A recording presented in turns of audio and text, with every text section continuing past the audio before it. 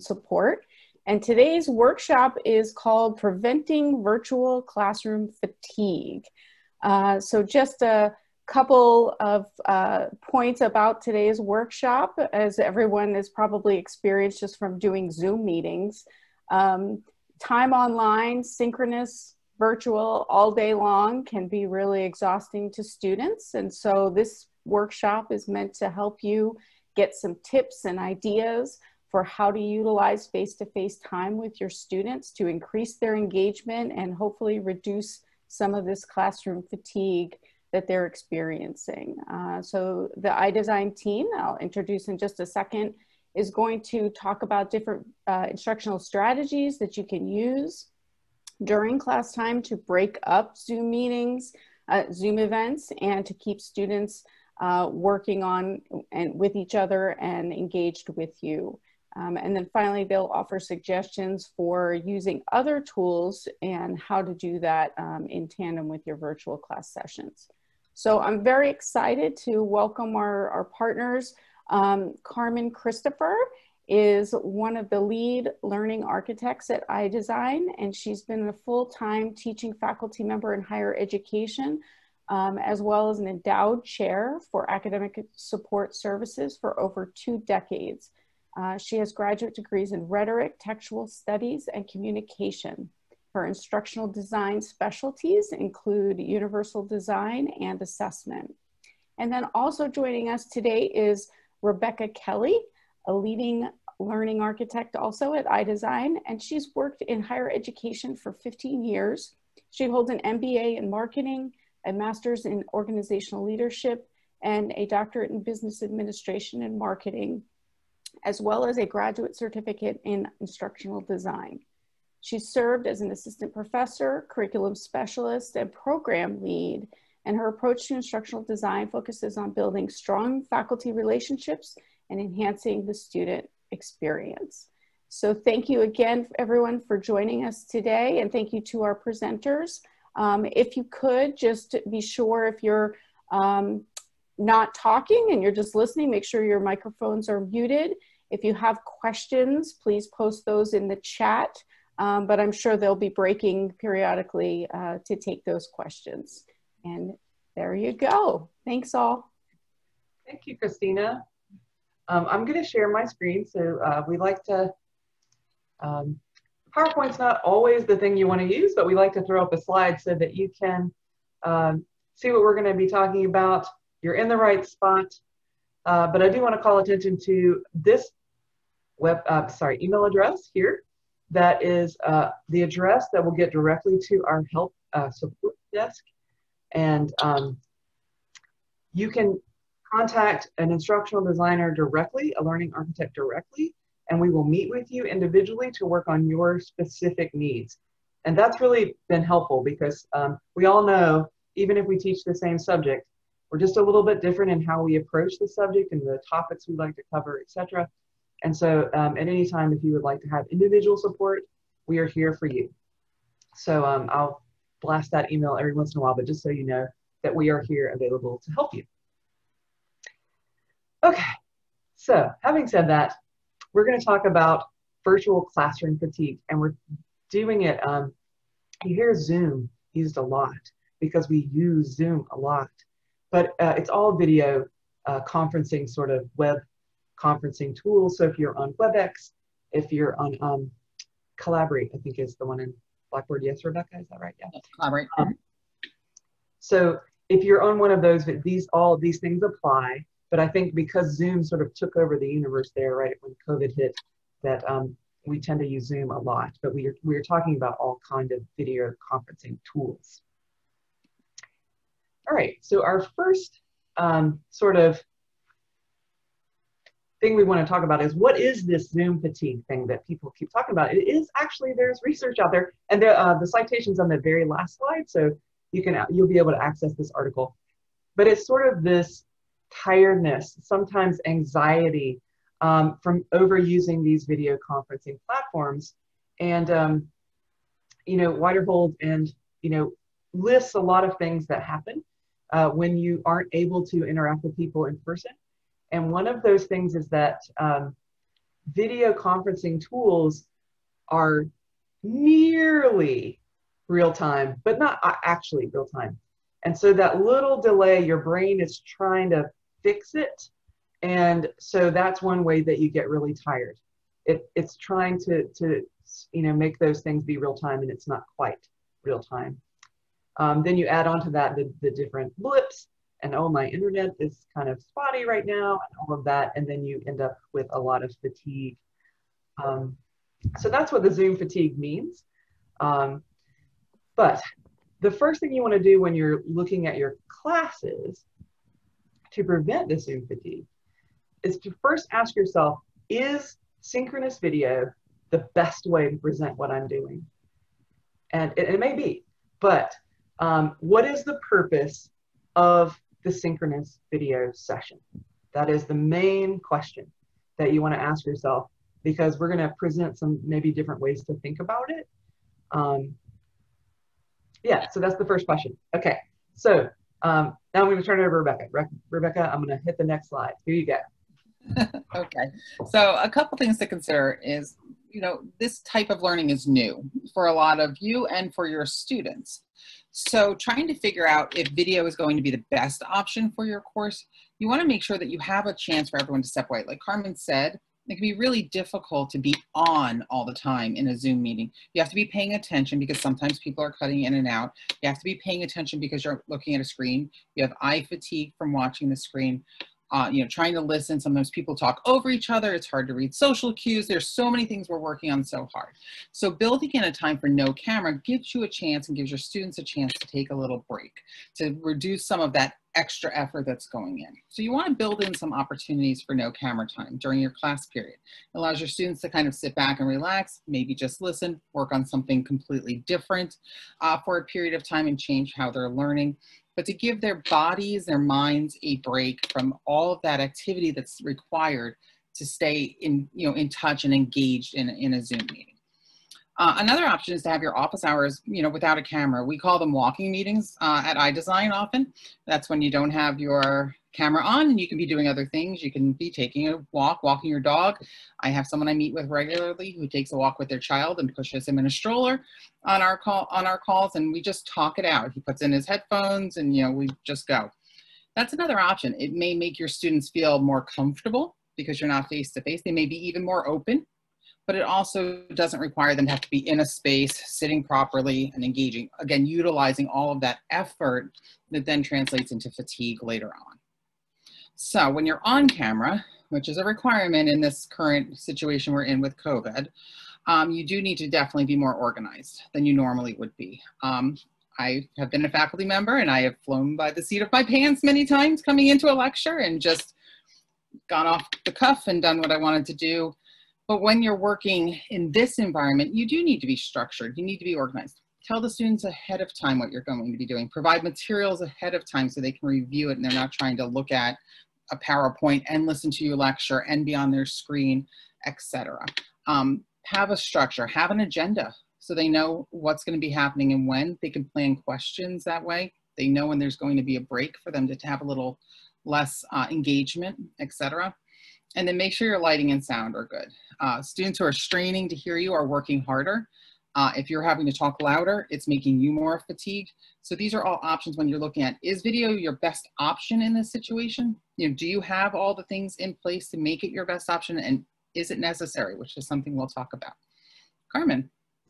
Yeah, and I just want to add, so this is just for you as you're doing this, you'll see that my computer, I have it on a riser. My screen is on a riser, so that when I look at my camera, my chin is straight to the floor. Sometimes when we get on a laptop, we might be looking down like this. That's incredibly difficult for your neck and head. And so you want to make sure that you can sit up straight and look at your camera even, so that your chin's even with the floor. If you can have your feet resting on the floor, that's great too. That makes your body have to work less, but you're actually physically exerting yourself by doing this on Zoom. So you want to make sure that you're ergonomically situated so that your body doesn't get quite as tired after a couple of meetings in a row, which we all probably have had. You have difficult schedules too. Yeah, I'm sure you feel it in your back. if you've been sitting, you know, in a Zoom meeting for a long period of time in a chair. It's different than when you're lecturing and you're moving around and you're, you know, your body is engaged in different ways. It can definitely be really hard on your body to be sitting and in this kind of structured way. Mm-hmm. It can really hurt your neck here too. If you start feeling some neck pain, that's probably, it's because you're looking down a lot. So try to keep your chin up this way, and so that your spine can support you. One other small note that often we use 2 screens. We'll see, I have that meeting sometimes, and I'm sure you've seen that when you're teaching, you might want to have 2 screens up, one where you can look at your PowerPoints and one where the camera's. Keep in mind how that looks to your students. If you're looking to the wrong screen the whole time and talking, it's difficult for them to feel engaged as well. I have a lot of meetings where somebody's looking at me like this, and it's very strange. So just practice. Yeah. That's a good time to record and practice and see, or have a colleague, you know, view it and see how it looks to them. Right. If you are using Zoom as your platform, you might notice that there is a personal meeting room. If you don't have that kind of option for your video conferencing, whatever you're using, you can just set up a meeting with yourself. Yep. But I would highly recommend just doing a meeting where it's just you, and maybe you say, if maybe, you know, recite a poem, whatever you want to do, and then go back and watch that video. And I know we look at ourselves all the time, and I get sick of it. But if you look at this video and really think about, okay, what's the background look like? Am I speaking clearly? You might have to speak with 1 beat slower than you're normally used to speaking, just 1 little beat, so that it comes through clearly. And then, you know, so watch that video. See if you've got a light in front of your face, right? You don't want a light behind you, because that's like taking a camera photo in the sun. You can't see yourself if the light's behind you. Okay, so we have somebody in the chat, so let me open. I've got my screen sharing on. So. Kathy said she has an elevated option on her desk so she can stand. So a standing desk, which is a great, beautiful. Move around. You know, you have a place to you know, move around or stand up or sit down or change your position. That's a great idea, especially if you're lecturing. If you're doing any kind of a lecture, it kind of can mimic your podium. You know, I can't maybe have the free reign that you used to have in a classroom, but. So just using your little, you might see on the bottom of your toolbar, you'll see a little reaction emoji. So just using that reaction emoji. How many of you, when you're teaching live in class face-to-face, like to move all around the room? Like you're everywhere. Yeah, you're like, yeah. How many of you give me a little thumbs up for it? Yeah, there you go. Who's running from end to end and up and down? Yeah. So if you, so this, I'm just using a Logitech camera that it has a wide angle, so you can see most of the room that I'm in. That's a really great camera habit. It's not expensive, and you can move. Like, so feel free to move around. Use your things. You can also put up a whiteboard. Yeah. You need one. You can put a whiteboard behind you, like a live whiteboard, instead of using the one on Zoom, right? So yeah, if you are comfortable, if that's how you feel good teaching, I would recommend that you consider moving around a little bit while you're teaching on Zoom. Or your web conferencing software, let's say it that way, because it might not be Zoom. Okay, next slide. Sorry, my computer needs its coffee. Okay, there we go. So you want to talk about this, Rebecca? So as I had said, you know, being organized is really important. It's going to make it easier on you and easier on your students. So as much as possible, provide the materials ahead of time.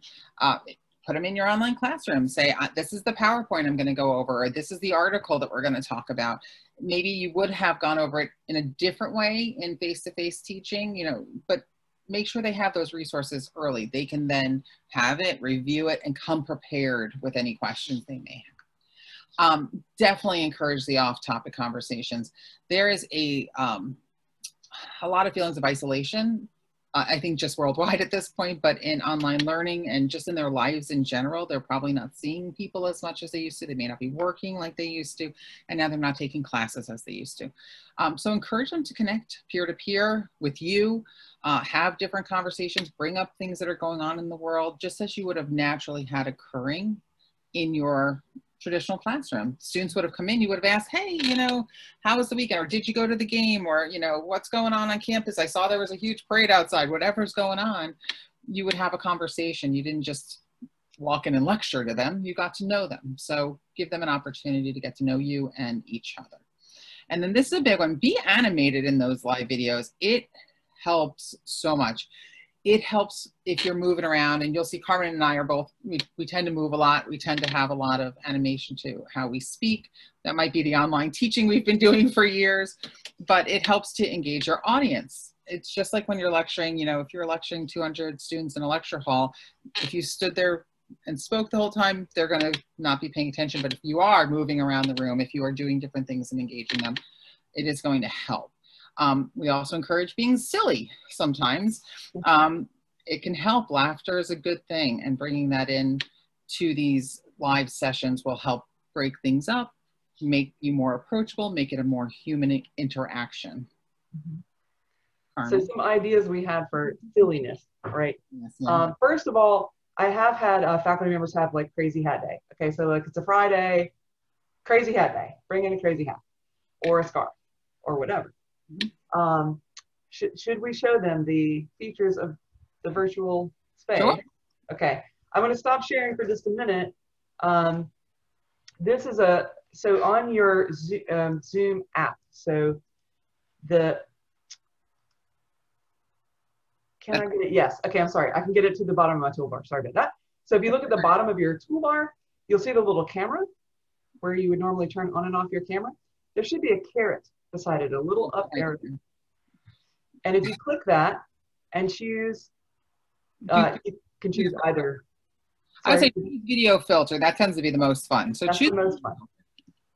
So if you choose video filter, I can, you know, give myself some sunglasses like this. Rebecca can become an alien, but you can, you know, say it's somebody's birthday. Maybe you would like to give them a birthday hat, or, you know, maybe you want to joke about having to wear a mask these days.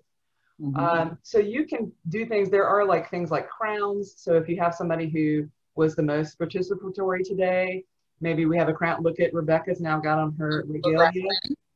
It is nice. So these little video filters allow you to do a little bit of fun things, maybe silly, but you know, for birthdays or special occasions or something where you want to acknowledge someone, you can give them a little virtual background. They can do that. And one idea Carmen and I had talked about when we were talking about this, because we occasionally have pulled these into our own meetings, where we show up as different characters. But, you know, let's say you just had a really tough test, you know, like, and it was a tough one, and you knew that it's a hard one, a midterm or a final, and you can have them, you can send out to all of your students, hey, I want you to show up with a filter that represents how you felt. So when everyone comes up then as a class, and they're all like we are now, they're all going to have their filters on showing how they were feeling. And it's another way to just create that engagement with your students. So, and it sounds so silly, but these are college students. They're silly sometimes. They do a lot of really fun things, and they tend to jump on board with things that are going to, you know, be engaging and be silly, you know, have them like compete a little maybe with their peers and what they're doing and how creative they can be. Well, look at all the fun things that are going on. See? So there we go. Claire's got a braille on. So is the video filter only available to host? It is not, but if you don't see it, likely you have to update your Zoom app. Yeah. And the way that you do that is to open your app, and you'll see your picture in the top right-hand corner. You click it and then check for updates, and Zoom will update. You probably don't want to do it right now because it'll probably kick you out of this meeting, but you can update, and then you get all these neat things that Zoom is trying to. Zoom was not originally created to be an educational tool. Zoom was created to be a business tool. And so they are trying to sort of, now that everybody's using them, they're trying to sort of make things more secure, right? So we'll talk about that a little bit later, but also more fun. And you'll notice your reactions when you do an update, the little emoji reaction at the bottom, they're now more than there used to be. It used to just be thumbs up, down, clap. You know, that was it. Yeah. And now you have, you know, like the little fireworks, and now you have all kinds of things like that. So they are trying to adapt as much as possible. There you go, nice celebration. So that's a great way to do an informal poll. If you just say, like I did before, how many of you like to walk around the classroom? You can just literally be like me. Great informal poll. Those things last 5 seconds, and then they go away automatically. If you want a more robust question and answer session, if you look over to where the chat, it's going to be on your right. If you don't see a chat, you have to click it. click on the little call out button at the bottom of your screen where it says chat, and it will open this chat, and you can see things that, you know, go faster, go slower, yes, no, these kinds of things. Raise hand. Yeah, there you go. Exactly, Becky, you got it. Okay, so these are ways that you can engage students without doing a formal poll, which is an option in Zoom. But in Zoom, they do allow you to do kind of informal things like that to quickly gauge everybody's sort of the temperature of the room, I guess. Okay, so fun stuff, but we have more. I'm going to share again. Yeah, look, we had fun coming up with the yes, we did. ideas. Okay, so next screen. Okay, can you be synchronous without video? Of course you can. So think about if there is a time when you can be synchronous with your students, but not be projecting a video. And there are some times when you can do this. For example, in your, you're using Blackboard. Blackboard has a wiki tool, which is a real time, everybody edits at the same time. So they can literally be in there working and you can see them working. So it's not like, you know, oh, you know, everybody just goes off and does their own thing. You can literally see them working. You can be real time. If you prefer to use Google Docs or something like that, that's also an option. But they can be there chatting with you, engaging with the material, but just not on camera, okay? And that's another way to sort of think about it. Are they researching something really difficult and maybe they need to use library resources or, you know, something like that? They can be synchronous without the video. So just think about if there's a time when that's, it may not be possible with your subject, but think through that as an option that might be helpful. Even just office hours, if you were able to say to, you know, students, I'm available for immediate response via email from this time to this time. Again, they don't have to hop on a phone. They don't have to hop on a video. They can send you an email and know that you're going to be responsive, but they can just write the email. Maybe that's how they're most comfortable and know they're going to get that feedback right away. They don't have to wait, you know, a couple hours or, you know, or 24 hours or whatever your rules are at the school. They'll have it right away. And you can just put it in and say, this is the time I'm able to get right back to you. And before I move on to this one, I almost forgot to talk about this, but I think it's so important. Rebecca and I had a really good conversation about scavenger hunts. And it's such, you know, I want you to think scavenger hunt in the broadest sense possible, right? So, you know, I had, for example, in the spring when we shifted suddenly, I was supposed to have this big research project with my students. So I invited a librarian to my online class and said, you know, like, well, what ideas do you got? You know, like, we got to get them in the library without being in the library. And he gave them a scavenger hunt, and it was an online scavenger hunt. So they had to go into the library databases and the, you know, resources and references and find X, Y, Z, right? Like they had to do this, and it was on a Google Doc. So they put their information there. It was, you know, synchronous. And I thought it was a really great idea. And I was, you know, really impressed with it. So, but Rebecca, give us some ideas that you have. We'll just brainstorm here. So as I said, I teach at George Mason University, and I teach tourism marketing there. And when I used to teach on campus, to break it up when it was monotonous, sometimes I would send them on a scavenger hunt out onto campus to either go find items, or sometimes it was to find something and come back and pitch it to our class as a destination on campus. There's no reason that can't be done in an online format. And what Carmen and I had talked about, let's say you're teaching biology and you're learning about organisms. You could have them go and search for something that relates to the topic.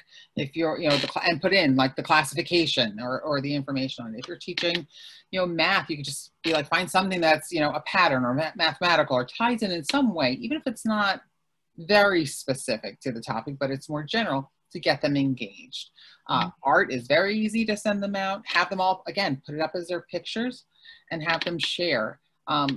Creating ways for students to also get up and go do is going to help with engagement. And then you're still all working together at the same time, but again, not in this video format. We love the idea of a scavenger hunt, the emotions, sharing your emotions, having, you know, everybody say, you know, today we're all going to come to class wearing blue. So your whole class is in blue, you know, or whatever your school color, you know, pick your school colors. We're all coming in, or what's your favorite team, you know, come in. Something that's current and they're going to get excited about and want to do, creates other opportunities. Yeah, and I like the scavenger hunt where they, you know, they can't, there are many things they can do in a scavenger hunt that are safe, even though we're in a pandemic, and maybe they don't want to go out into the world, right? Maybe they want to, maybe you can say, go around your block and see if there's a historical marker that you could now tell the class about. And they can either do it in class, or maybe, you know, even people that have limited access to computers typically have a phone, or you know, access to a phone, and so they can really easily upload a video that way, or, you know, even an audio to pitch something to us or to argue something for us. And you know, so, you know, you could say you have 1 hour to go do this. You're going to go do this, and then they come back and present it. If your class is an hour and 20 minutes or something, or you know, give them an express amount of time to go do something and come back and present it in the class. And that's also synchronous, right? Like, you don't have to, you know, sit there in a chair for an hour.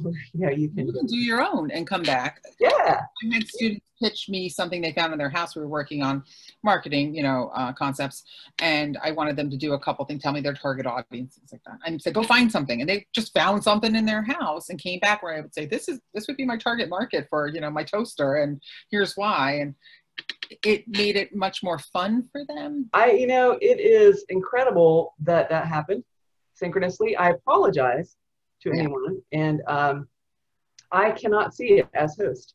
So this is part of the problem, right? Yeah. I actually cannot see anything that's happening for you. So, looks like you're successful. I turned off their camera, I think, or they left. I don't know. I actually removed them and reported them. Removed them, okay. I reported them to the Zoom people. The Zoom people, thank you. Yes. So I reported them that way. I can't actually stop their camera, but I can actually report them to Zoom. So that is what I did.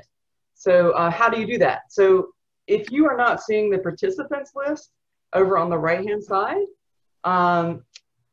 if you look at the bottom, you see two little bodies, and that has the participants. So click on that, you'll see the participants over on the right. And then you can, if you hover your mouse over those people's names, you will be able to report that person to Zoom, remove that person from the room, report that person to Zoom, etc. And probably what I'm going to do with this video before I send it to you to share with others is probably edit it, so that that won't happen again. I don't want that to go further than this room. Man, I was so excited talking about pedagogy. That just ruined. Yeah, we are actually talking about best practices, unfortunately. Yes. So. But thanks for letting us know. Yes, thank you for sharing. Because again, as host, you can't tell that that's happening. Mm-hmm. And if that is happening, you need to, which is another best. Yes, I will definitely. Another best practice is to have a person in the room who can be your eyes, right? So if you know, it's a really great idea to designate a student to help you with the chat and to help you with things like this, right? So if, you know, you can do a different student every single time and just say, you're gonna be my co-host now, or they're not gonna be co-host, but you're gonna be my co-pilot. And so I want you to help me manage the chat and make sure I've answered all the questions. And if you know, something like that happens, you can just, you know, send me a quick message and we'll take care of it. Okay. Yeah, it was a real example. I'm sorry that. Sorry, we had a real example. We don't really need for that to happen, but it happens to the best of us. So, you know, I use Zoom all the time, and happens to the best of us. So I apologize. Okay, so let's talk about how we prevent this. Like I just said, acknowledge, get someone to help you because you are sort of as the host. I can't see what's happening with my, when I share my screen, for example, it takes up a good bit of my desktop. And so I can't even see you, all of you guys anymore. You're just little tiny boxes. And so, yeah. So let's talk about things that you can do. And one thing I just want to note is you'll notice that often they'll pick names that will get them administered to the room. So you saw it was Zoom administrator. So somebody who's letting people in through the waiting room will often allow someone in with that kind of a name, thinking that they're supposed to be there. And I will say that there were many people in that line of people, and you can just admit everyone, which is what I did. Mm-hmm. And that person slipped in. So maybe you want to be more careful than me. Yeah. Or I don't know when they joined. Huh? What'd you say? I don't know when they joined. Yeah, it was a line of people. Mm. The question from Robin is on the co-host. Does Zoom allow you to share administrator rights so your moderator could handle the administration related to hiding and reporting?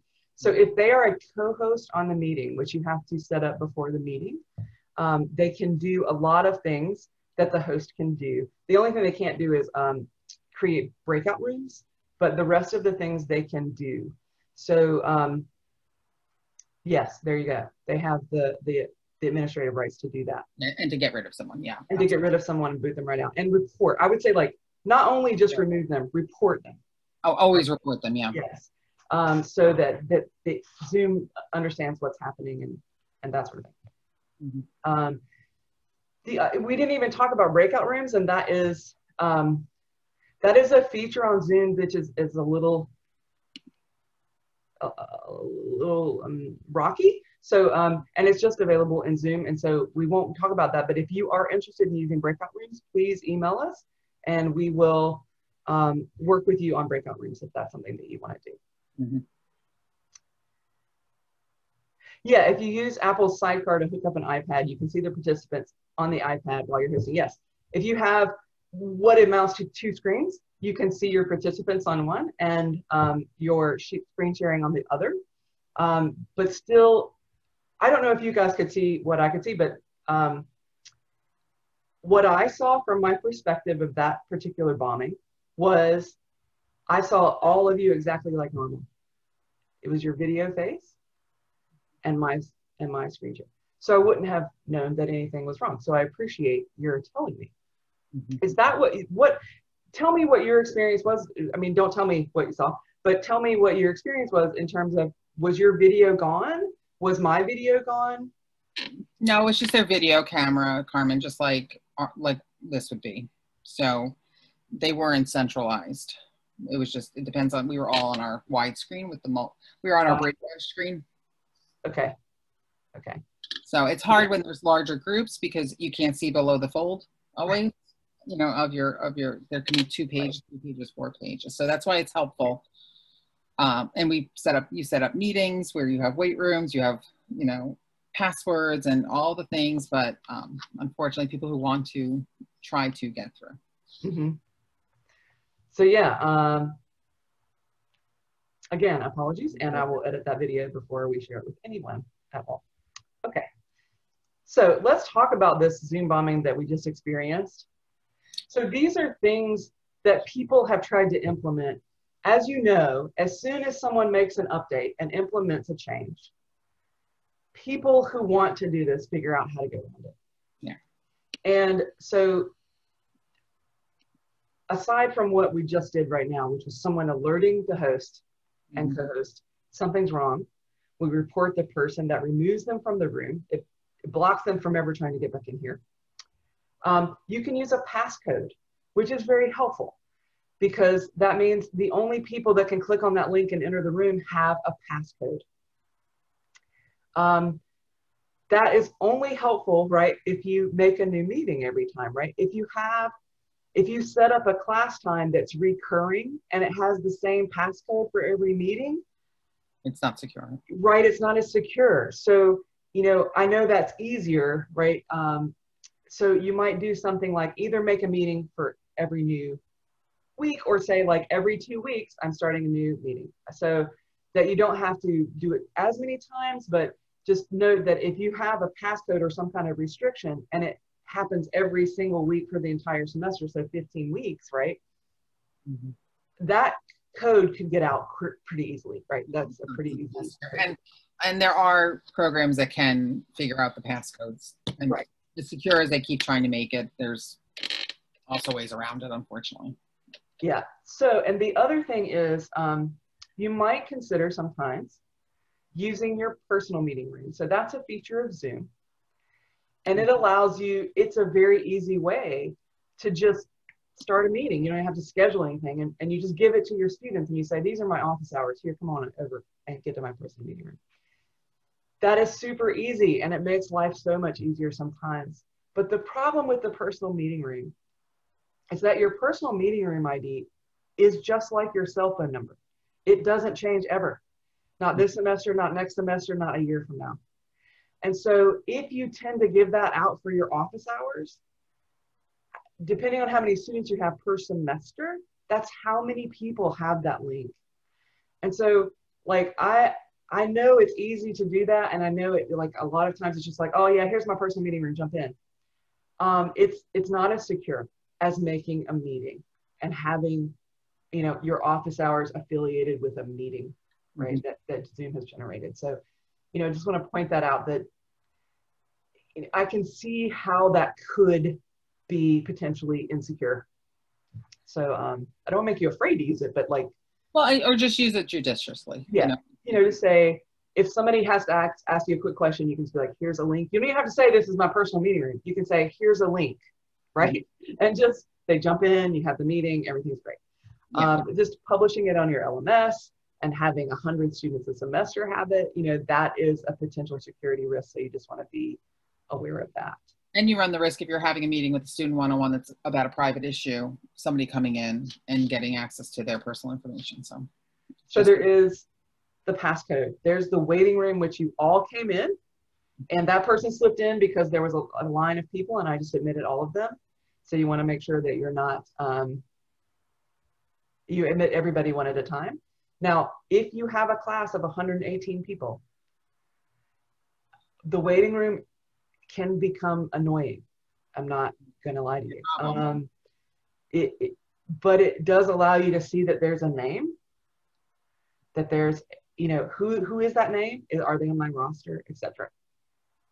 And that's a good use of if you have a student that's willing to help with that, or a couple who could help, they can do attendance that way as well. You could say, hey, here's a list, just check it off and admit them as they come in. It's tedious, but you know, maybe you have students who need a couple bonus points that week, or you can create a way that it's a helpful tool. Mm-hmm. I always say, long ago, I used to have to wheel in the projector and I had a button pusher each week, whoever was hitting the button when it was time to change the slides, because the projector was in a lecture hall. And that button pusher got 2 points and that was it. But they signed up to be the button pusher, so they would get their 2 points. And maybe having an attendance checker, you know, or a waiting room attendant. Yes. And I think that's a great, you know, you want to kind of engage your students in the responsibility of the community of the class. Mm-hmm. And that's a great way to do it. Yeah, we all fought to be line leader in elementary school. You know, they might want to be the attendance. I want to be the waiting room attendant. Yes. And the other thing is, make sure your students use their names. Mm-hmm. Real names, first name, last name, preferably, you know, so that when they're coming in, you know who it is. You can quickly identify if someone is not who they should, you know, who should be there. So you might see the last couple of bullets don't necessarily have to do with security, but they have to do with something else that's happening now that is a fairly recent development that I wanted to point out to you. And that's called, there are some bots in the video area that will attend class for your students and log off when class is over. And so it appears that they have been attending your class for the entire time. And that software is called Bueller. So I don't know if you've ever seen Ferris Bueller sign off, but that is what it's about. And so one of the things, I put some references to help you with Bueller, but they can even have a camera on. Okay, so I don't want you to think like, oh, I'm going to have them turn on their cameras and that's soft. Mm-hmm. So someone can film themselves on a camera and that will just run in a loop, Yeah. and it will make you feel like they're there in the class.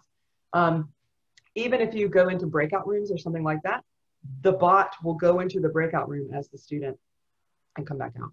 So ways that you can do, combat that sort of thing, which is a little bit different than security, but still I think touches on, things that we fear in the video sphere, is having impromptu polls, so something like Kahoots or quizzes, or throwing something a little bit different, like we talked about, the scavenger hunt, or the, impromptu conversations before class or after class, those kinds of things. Yeah, color-coded cards for answers, something. Yeah, alert them that, yes, we know what we're going to do during class, but that doesn't mean that you just get to have a bot attend for you, right? That you have to contribute, like you will be expected to contribute during the time that we are in class. So I saw a blink for a chat, Rebecca. What is that? Yeah, Katie said it seems like a lot of work to avoid work. I always think that when those kinds of things come about is that the person who created that probably attended all of their classes to learn how to create the bot. So the other students don't need to attend class. So maybe it's their way of getting ahead, if nobody else attends. I feel the same way. Like if you put as much time in this class, you would be a straight A student. Like what? But that's true. It's a lot of work to avoid it. Unfortunately, that they do that. I'm not really sure. Number 56 of life, people spend more energy avoiding work than energy. And I think as professors, you've all learned that very clearly. That is the truth. They will find all the ways to avoid doing the work. Yes, it's a little crazy, but okay. So those are just things that I wanted to touch on, and so there we go. I put all the references here. So if you have not read any Flower Darby, Flower Darby was always kind of doing this work on online engagement and how to, like transition from face-to-face to online. She's always been doing that work. So this year, of course, her work just kind of exploded. And so you can find her on the Chronicle website. You can find her in a number of places, but I linked directly to her. It's called Small Teaching Online, which means I have to pivot to this whole online environment that I'm not used to, and I'm used to teaching in another way. And so she talks to you about taking small baby steps. So if you've ever seen What About Bob? So baby steps to getting this to be something that's rich and meaningful. I also put the citation for the Zoom fatigue definition, description, ways to counteract it. And then you'll see Dustin Bakke does a epic higher ed, and he is the one that talks about how to beat Bueller and ghosting during your online class sessions. So there's a video and he walks you through different ways to engage students and different tools that you might use. And he does have some free resources available for download on his site. So, I mean, I don't mean to do like a big ad for him in particular. There are probably lots of people, but I just know that he has a specific one about Bueller if you're concerned about that in your class. So I want to make sure that we allow everybody the opportunity to ask any questions that they want to ask, or what's working, or what have you found helpful to you, or maybe that'll help share with everyone else.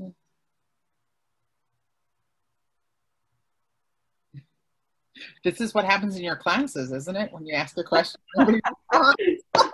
We were not specific enough about our question, right? What is working for you to help you? What has helped you prevent Zoom fatigue, or are you struggling with Zoom fatigue? I've got a question first. I mean, has there any research been done that you've uncovered that would speak to the additional stress and fatigue suffered by the Zoom presenter as opposed to the Zoom participants? I think that, okay, before is Angela somebody we all know? Before I let her in the waiting room. Is Angela someone we know? We're not adding anybody in unless we know. I'm not adding anybody to this room until I know who they are. Does anybody know an Angela? There's no last name. I don't know who it is. No. Let's see if I can view this person. Yes, okay, she knows her. Okay. I don't think there's necessarily a distinction. I've seen specific articles that distinguish between the two. I just think there's a lot of information that kind of puts the two together. There is fatigue on both ends. Obviously, as the presenter, there's definite fatigue. There's the lead up to the presentation that maybe requires more engagement for as presenters than we would if we walked into a presentation. It was more off the cuff. And then there's all that being on. You know, you have to be on, you have to be looking at your participant list and making sure you have to be checking the waiting room, you have to be engaging, you know, the participants with you. And then for the students, there's also that level of fatigue. We talked about having to pay attention. Active listening is required in any kind of online environment. They can't sit there and just kind of, you know, doodle and still hear like they used to maybe in class. There's a lot of things going on. And then there's also all the additional distractions of their environment that were removed when they were put in the classroom. So I think they're slightly different fatigues, but they're both levels of fatigue. Right. Carmen? And I think, yeah, like, especially I'm just thinking about this article here. It's about being not able to engage synchronously. Like there's almost synchrony, but not quite. And then also not being able to see everybody's body. Like I cannot pick up on all your nonverbal cues, which I normally can do very quickly and assimilate all of that information really quickly. I can't do that on Zoom. And if you think about this picture of all of us in a gallery, if you walked into this room, you wouldn't know who the presenters are, right? You can't tell, like everything gets shifted to this two-dimensional sort of area, and you don't have, like in a classroom, there's a clear distinction. The person teaching is at the front, right? Like they're standing up, right? Like that's a clear distinction. So because I think the research focuses on sort of body and brain, that maybe there's not a distinction between those two, but I would argue that just like today, I'm trying to enter people in the waiting room and we've got a chat, and now someone's Zoom bombing, and now I'm trying to do a PowerPoint. Like, yeah, there's a lot of things happening, and I would argue that there is a little bit more stress for the presenter than there is for someone who's watching. Right? And it's just a slightly different kind of fatigue, but there's definitely fatigue on both ends. Let's see, we had a couple just quick comments. I'm missing the nonverbal is draining. I would agree. I'm incredibly a nonverbal cue reader, and so for me it's very strange sometimes to be in this environment and not be able to see it. Mm-hmm. Are there background colors or fonts that are known to reduce eye fatigue? So the colors that tend, and you can probably Google a color wheel and see this, but the colors that do really well are either dark on light, absolutely distinct, in case you have someone with a color difference, you know, in the way they see colors. Yeah. And also every screen is a little bit different, or really light on dark. Yeah, really light. So you see here, I have white on this dark blue. Most things are black text on white. So that actually helps me read. And also if you can use a sans serif font, that is very helpful. And, you know, just make your fonts really large. All the things that, you know, you might suspect, you know, get the little curly cues off. Don't put up so many photos and clip arts that we, you know, lose our mind. The animation shouldn't be spinny, you know, that kind of thing. There is also PowerPoint rules, very similar to when you create a PowerPoint. You don't want too much on the page. You want it to be really clearly defined, no crazy fonts, not a lot of imagery, no transitions that are, you know, the windows and explosions and things. And yeah, please don't do that to your students. And I might also recommend, if you want to Google Dyslexie, Dyslexie. It is a font that is free. And what it does is, you'll see, if you look at my slide right now, English letters are built upon one or two or three shapes. There's a line, there's a curly, there's a round thing, you know, there are very few shapes.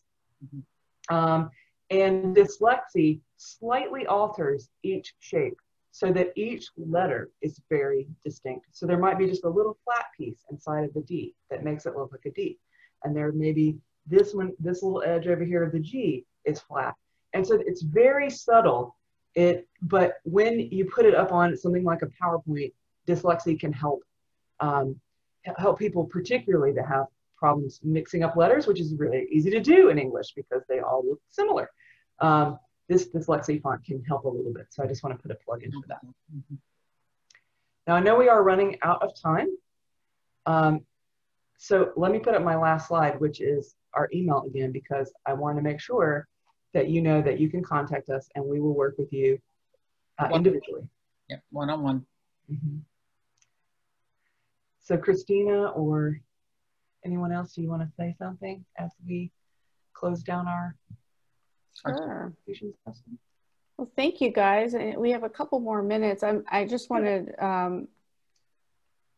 sort of pause and see if there's any other questions. I thought a couple people opened their mic before the last question. So is there anyone else that had a comment or a question? Can we help you? How do you edit a Zoom video? Good question.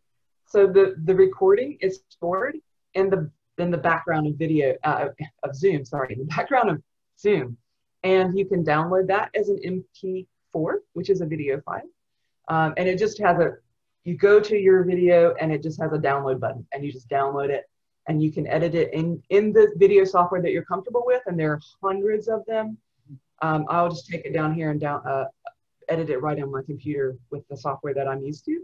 But typically computers all come with their own video editing software, or you can use Panopto or Kaltura, whichever your institution is using. And you can literally just snip out the piece, the offending piece, get it out of there, and then save it as an MP4 and upload it wherever you need it.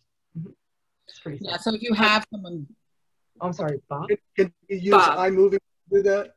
You can use iMovie, absolutely. Yes. Okay, good, great, thanks. Bob, also know that our media services and our Blackboard team can use Camtasia to edit things for you. So you can just send us if you send us a link from the video saved in OneDrive, we can edit it for you and get it back to you and actually upload it to your class if that's what you prefer. Oh, that's wonderful. Hey. Yes, thank you. That's an excellent service. Yeah. It could just be something simple, that hopefully not nearly as offensive, but somebody says something you don't like, or, there's just noise and you need to remove it. You can go ahead and clean that up before you share it with your students, which is a really nice thing to do. Someone's dog has a moment where they lose it, and you just want to snip that out. You can do that very, very Crying children. I taught in an all-women's institution when we went home for the spring, and in this time still women are primarily expected to take care of small children, and so I had 3 students that were taking care of 4 or more children under the age of 2, because their families were like, we have to work, you've got to take care of all these kids. So there's no child care, you have to take care of these kids. So it is children are in the house, and whether that's their personal children or they're responsible for those children, or they have family members in the house because there's a hurricane and they had to come back, or whatever, this household can have a lot of noise that you didn't think. It's almost always dogs, I feel like that. The only time I've wanted to edit something was when I forgot to turn off record, and then a student lingered and had a conversation about me that was something personal about, being a research assistant or something. And because I want to always turn off record when I'm staying after class to talk to students. That's a brilliant example. Yes, perfect example. Yeah, could I just add one thing to reinforce what Christina mentioned at the beginning, just in case people aren't that familiar with iDesign, that if you have any questions, instructional design related questions, you can reach out using that email address. There's other contact information you can get from the FCTL website about how to reach out and connect with an instructional designer. But they'll respond to you in fairly short order, within an hour or so, is my understanding. And they're willing to work one-on-one. They can establish a Zoom meeting. They can look at your computer and see what's going on, that kind of thing. So we have a lot of capacity right now, and it's underutilized. So I really encourage anybody that has any questions about instructional design to please reach out to iDesign and get your questions answered. Thanks, Kevin. Great. And thanks everyone for your time today, making the time to join us. And thank you to iDesign, Carmen and Rebecca for putting these materials together today and sharing some of their expertise. We appreciate your time. Our pleasure. Thank you for having us, and thanks for sharing this time, because I know it's busy this time. Yeah. Thanks everyone. Yeah, thanks, Bye-bye. great stuff. Bye. Take care.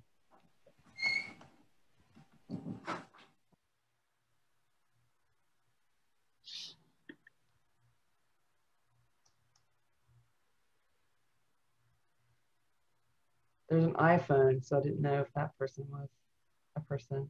I think you can send them.